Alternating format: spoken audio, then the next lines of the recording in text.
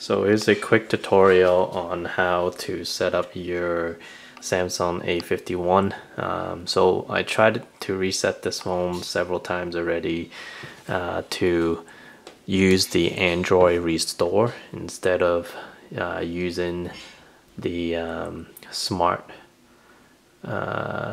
switch app that they have. So this is the let me show you. So this is the app that comes in with setting up any Samsung new devices, especially the new ones. They gear towards using the smart switch. But in this case, we're going to walk through how you can use the Android Restore instead of the smart switch, especially from coming in Android. Yeah, it's the stock Android user. I didn't want to use this smart switch app. So here, you check what you want. Usually I uncheck the optional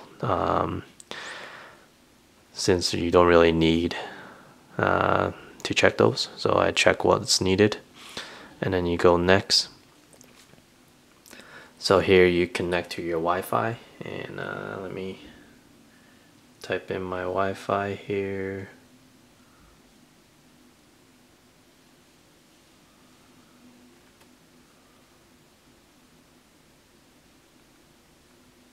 So once the Wi-Fi is connected, it goes to this screen, checking for updates. And then here, if you don't click on next, if you click on next, this phone will force you to use the Smart Move app, where you can't do the Android Restore. So you click on oh, actually you click on next, my apology. You click on next, and then you click on can't use old phone.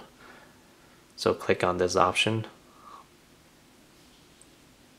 because if you click next again, it will definitely force you to use the smart switch app, and then you have to and then it updates the smart switch app, and then you have to reset factory reset your phone again to get to the original phone setup option. So here you log on to your phone using the Google account that you backed up your old phone in.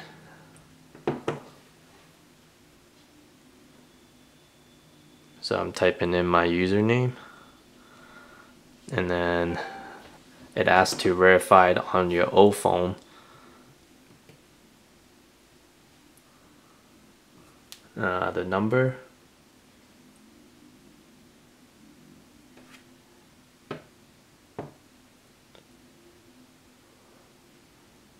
and then you agree to the terms and conditions here.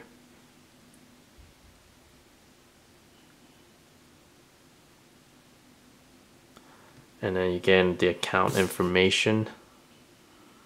Just wait for it to load.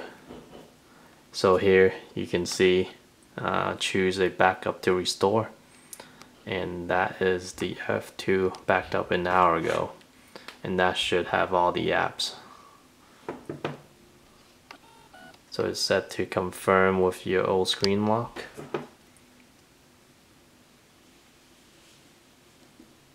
You type in your old screen lock passcode, and then here you go. This is the Android Restore. So you don't have to do that smart switch app, which takes forever. This, at least is all from Android. And then you click on Restore, and then you just let it run and do its thing. And that is how you do the Android Restore versus the smart switch, which I'm not a big fan of.